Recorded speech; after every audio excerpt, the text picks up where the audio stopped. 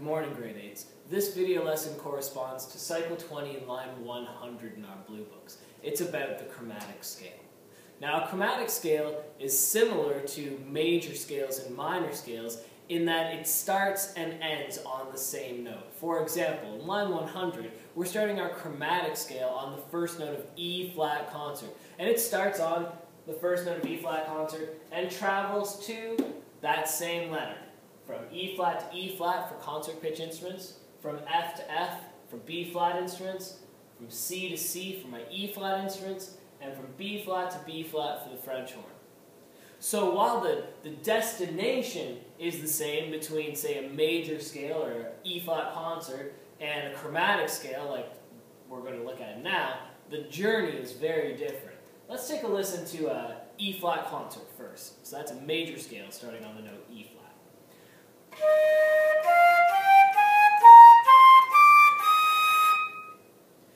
That's only 7 notes. 8 notes if you include the note on the top.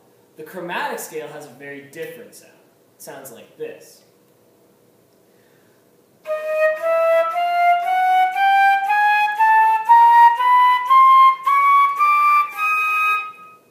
That's 12 tones, or 13 if you include the note up on the top. Let's see how we made that sound. Let's start with concert pitch instruments. Concert pitch instruments, our first note is here, E flat.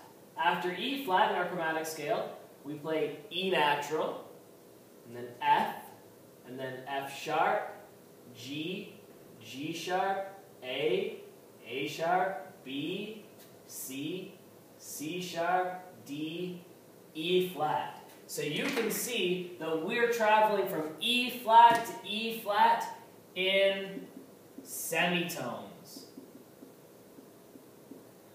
For example, from E flat to E to F, and then F sharp, etc., in semitones, all the way up to, say, C, C sharp, D, E flat.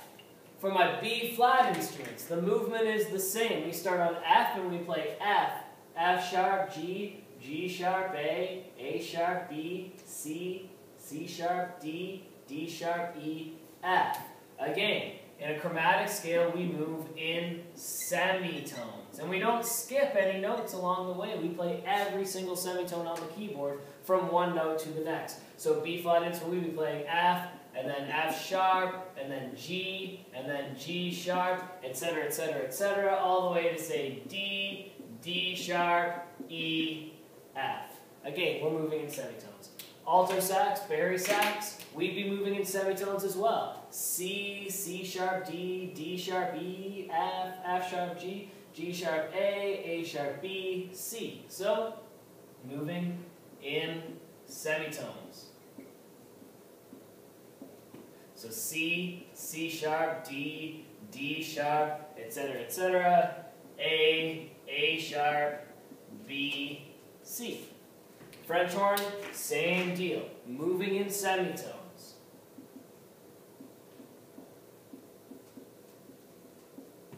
Now it'll be B flat, B, C, C sharp, D, all the way up to G, G sharp, A, B flat. Now you can see in the first 4 bars, we're expressing that movement in semitones, mostly in sharps.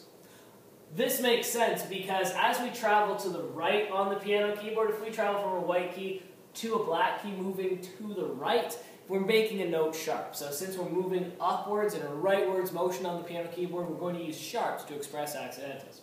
On the way back down, it's the opposite, isn't it? When we move to the left on the keyboard, instead of expressing accidentals in sharps, we express them in flats. Say like B, if we move to that black key to the left, we make it B flat. So on the way back down, these accidentals get expressed in flats instead. So it would be E flat, and then D flat, and this would be G flat, G, that wouldn't be G flat, that would be G flat, F, E flat. So on the way back down, we use flats. But of course, sharps and flats, for example, D flat and C sharp, those are the same note, right? They're just enharmonic relatives. So take a look at 94, 95, and 97 before you dive into line 100 to refresh your memory on how to play those notes, and good luck.